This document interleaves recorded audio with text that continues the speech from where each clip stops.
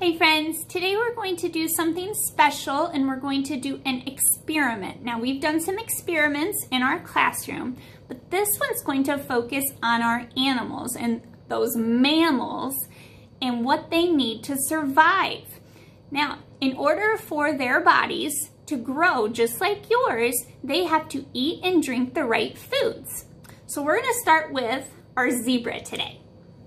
Now, is my zebra, is it big or is it small? It's small. Remember that our animals, they start off as babies and they have to grow. They got to build those muscles and stay healthy. So what we're going to do today is we're going to give our zebra some water. And we're going to see how it grows over the next couple days. So what I have is I have a big bowl of water. Kind of like in the jungle, the zebra might go to the water to drink. So what I'm going to do is I'm going to actually set my zebra in the water. Now, do we grow fast or slow? What do you think?